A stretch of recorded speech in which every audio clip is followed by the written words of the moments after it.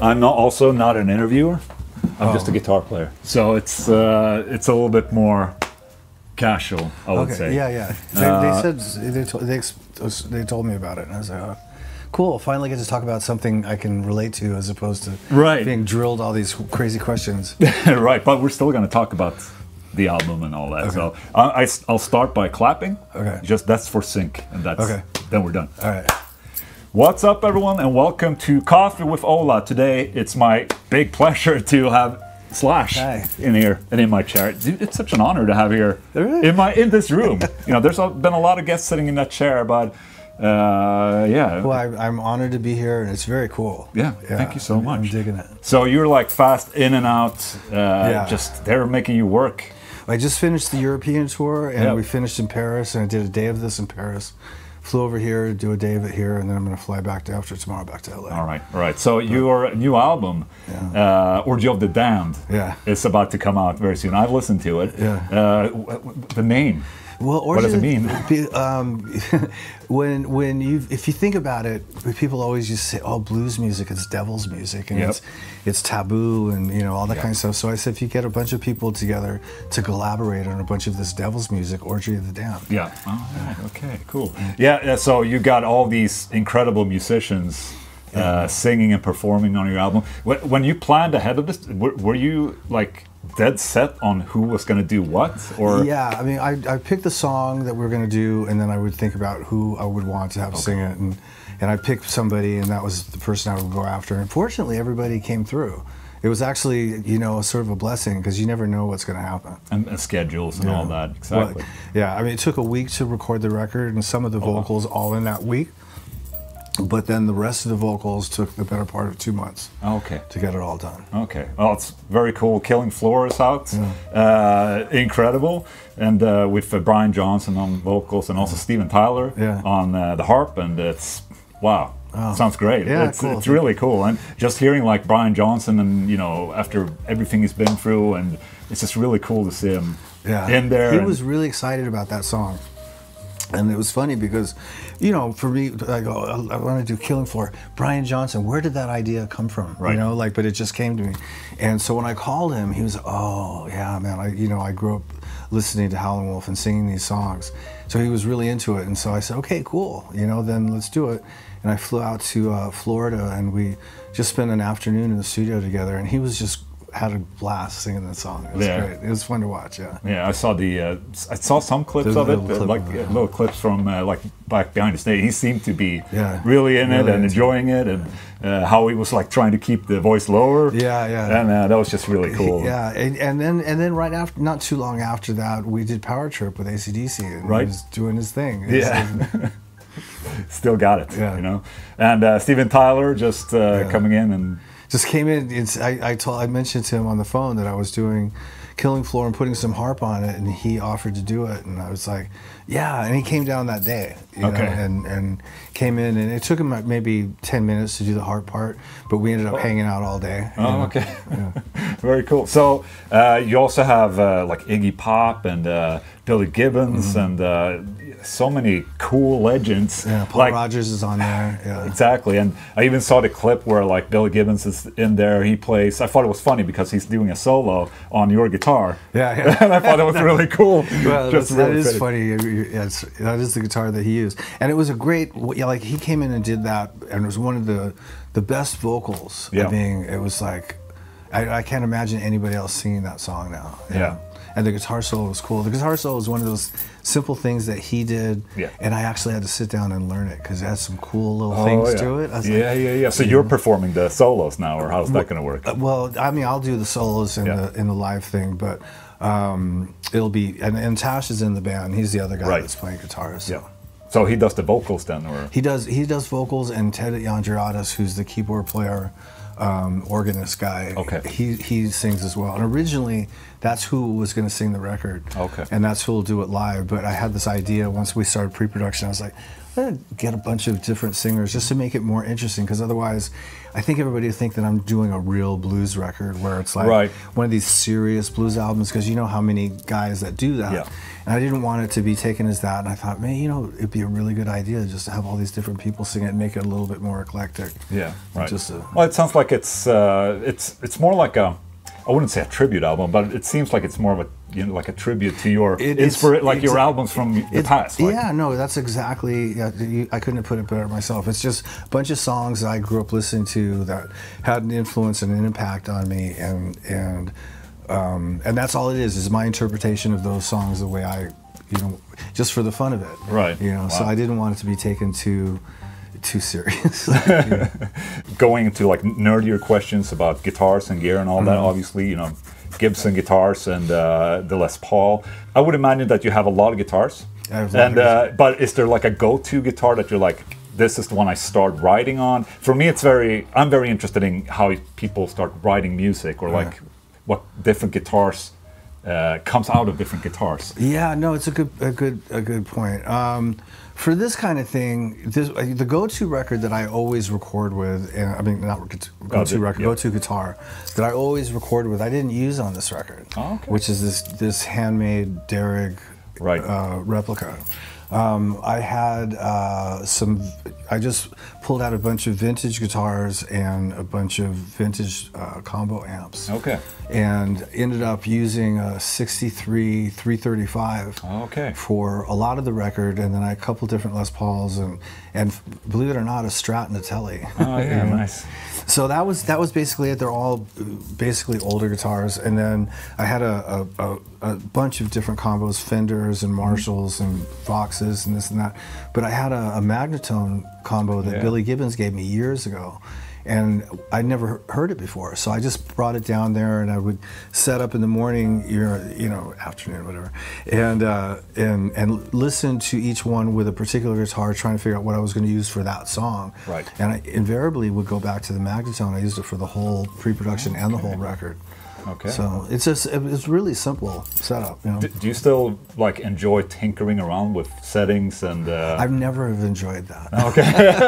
I mean, I've always been able to, you know, as quickly as possible set up something that sounds good, and then just leave it. And so I've never been fascinated in electronics or in, like, you know, some effects are interesting and whatnot, but I don't enjoy messing with knobs and all that. So like plug in straight into your amplifier and just let it rip, basically.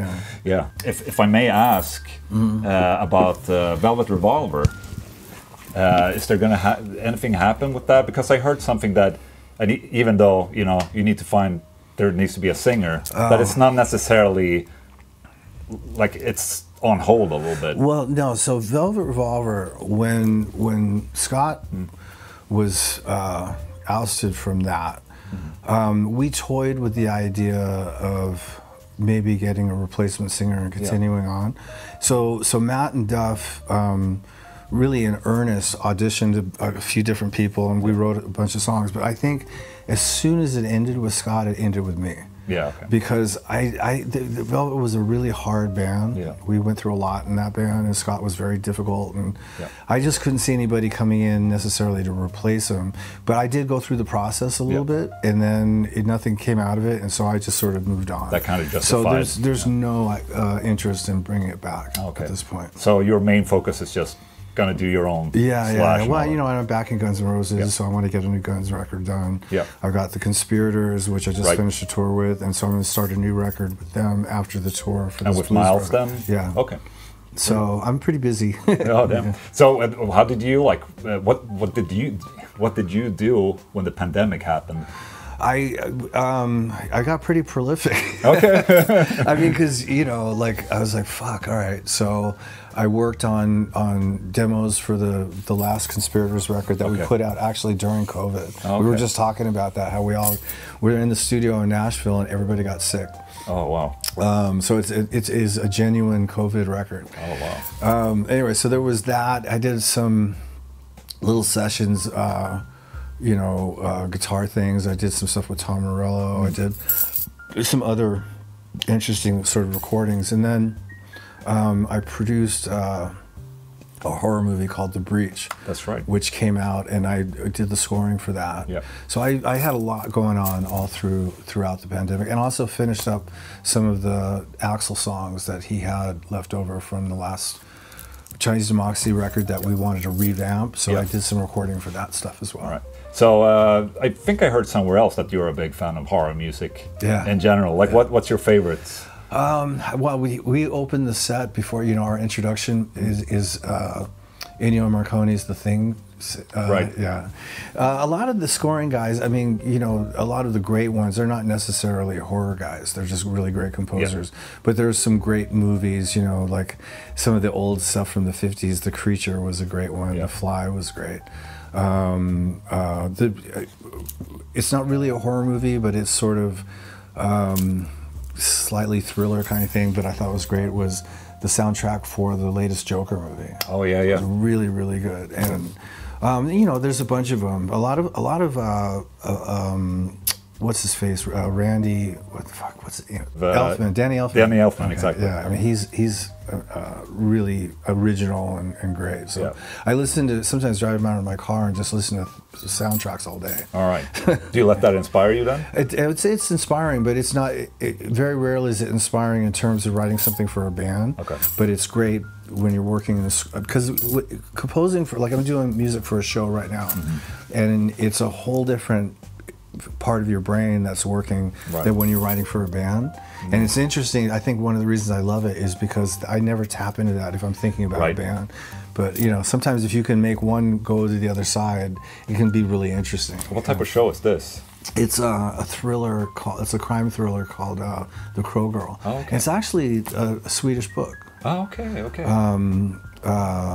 I'm not sure exactly what year it came out. It's not too long ago, but it's a really great, very dark crime thriller. And so I got a hold of it, and I ended up selling it to Buccaneer, who's producing it now. So they made it from Swedish backdrop to British. Okay. But it's the same story. Okay. So how does that differ then in terms of making the music? Is it longer songs or is it shorter segments, or it's interesting. Do you write towards the script? You write based off the feel of the script, and if I'm looking at dailies and whatever that vibe is, and it's very pronounced. Like your mind will go in a certain direction.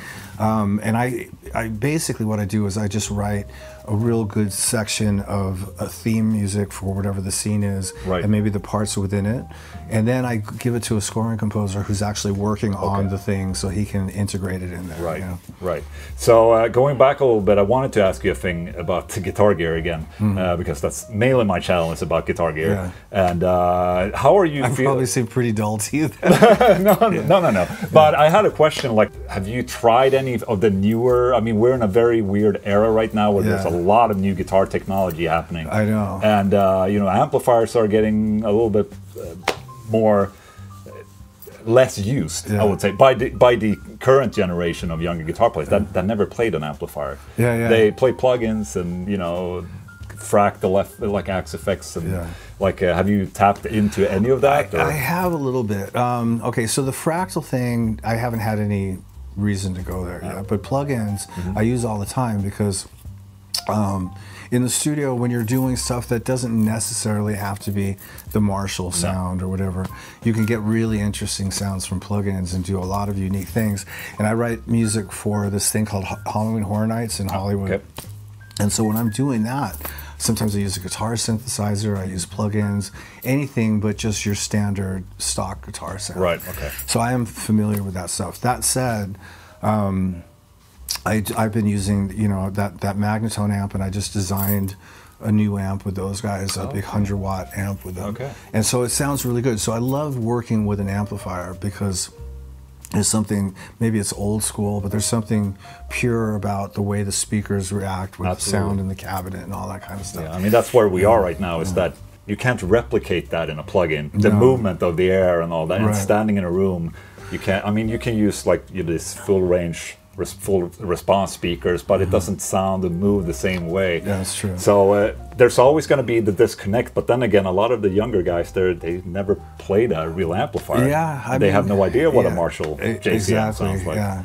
And I mean, you know, in this, a funny thing about the amplifier is like live.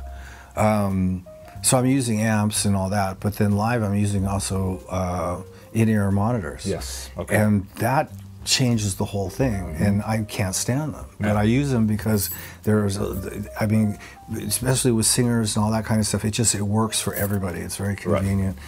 So you're working with a sound that isn't necessarily real. No. And it's really hard for me. And playing wise, you're searching and searching.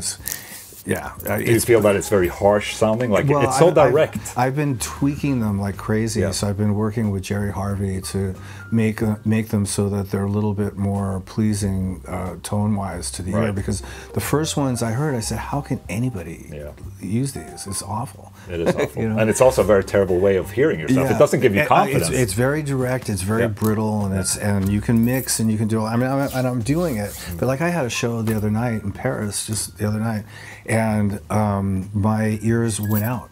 Oh. And so then I pulled them out. And I thought I'd listen to the house, but the house was too out front. Yeah, yeah. So I did an entire. This happened during a song. It's called.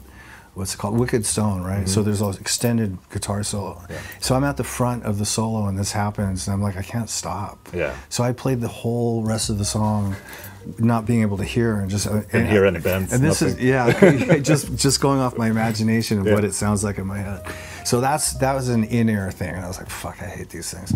But they're a necessary evil. Anyway, but the reason I brought it up is because you're talking about, you know, having how your amps work, and then you're using in-ears. It almost defeats the purpose. Yeah. You know, even though what the people are hearing out front is genuinely coming out of a microphone in front of cabinets, what you're playing to is something else entirely. Anyway, but what I was going to say is about the younger generation of guitar players, and a lot of the bands, you know, new bands and stuff, I'm mostly using Pro Tools and a whole different approach to recording anyway. Yeah. So it makes sense that fractals would, or plugins would just work. You know? But I think still that, you know, to some extent, the problem with this is that a lot of the new music sound very similar because they're all starting to use the same technology. It's very linear. And, you know, it's a little bit what happened to pop. You know, everything's start to sound the same. And with a real amplifier and, you know, a mic or a set of microphones, it still keeps it a little bit more real sounding. Yeah, and you can mess with it to make it a little bit more unique. Even though it might be the same brand amp and the same brand guitar, you can change some stuff around. So in between songs for this album, for instance, like, do you take a new approach for every single song, or do the producer like, oh, let's try this and shove a microphone a little bit off, or? You know, no, we just switch guitars. Oh, okay. Okay. I mean, because there's a lot of tonal differences on the record, and like I said, some of it was that 335, right? Then I had a 59 Les Paul that sounds a certain way, and I have a 58 that sounds a certain way, and you can definitely tell the difference between the two.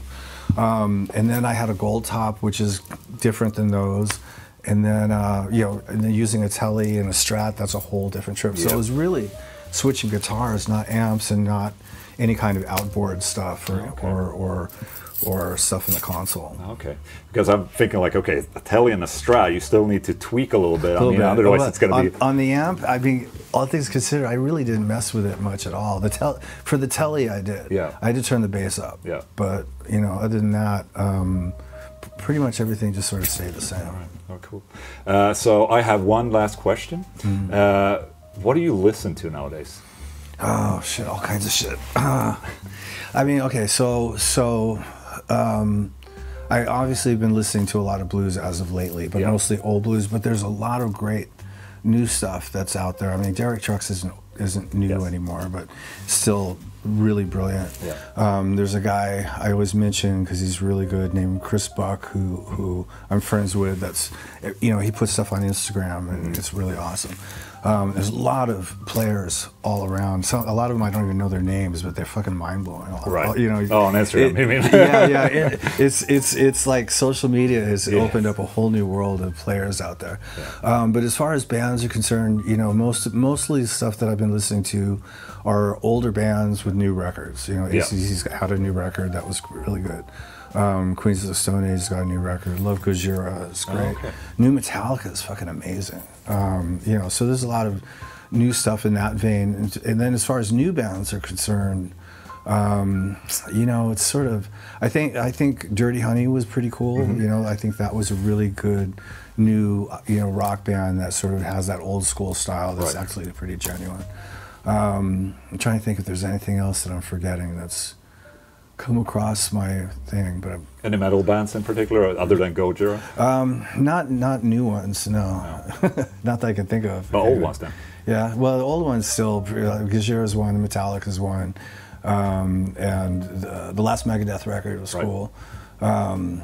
I think that's about it for me at the moment. Okay, so next album is going to be with the Conspirators. Next record's with the Conspirators. Do you have any more plans to do anything similar to like this tribute album, or is do you feel like you can just leave it now? And well, it hasn't even come out yet, so it's sort of, I'm gonna tour on it, like I said, and it's a festival, so I'm playing with all these different blues artists for the festival, and it's sort of a new territory for me. But if it goes well, I'd like to do something like that every year. If I was going to do another blues record, though, I would probably do something original material, or maybe half and half, or something like that. But I'm not even really thinking about it seriously at this point. Right. It's too far in advance. Do you feel a little bit nervous to enter this new era a little bit? Well, I just know that, like, okay, so I was talking to Teddy and Tash yesterday about I have a little small acoustic in-store thing that's happening later this month. Like putting the songs together, and I'm like, yeah, and it's gonna be on acoustic. Okay, so it's sort of like, I'm a little anxious about how that's supposed to go, what songs we're gonna pick. But for the actual show, you know, we're talking 2 hours of doing mostly covers and putting together a set, and then just flying by the seat of our pants. You know? So it's gonna be fun. You know? Wow, awesome. Dude, thank you so much for coming here, sitting in my chair. Great talking. Would I normally be sitting there? No. Oh, okay. No, this is perfect. It's perfect like it is. This is your chair. Yeah, this is my chair. Yeah, they're both your chairs. Yes, exactly. Thank you so much for tuning in, and good luck later tonight. All right, cheers. All right, awesome. Thanks. That's it. Thank you. Yeah. Easy. Yeah, I know, it was fun.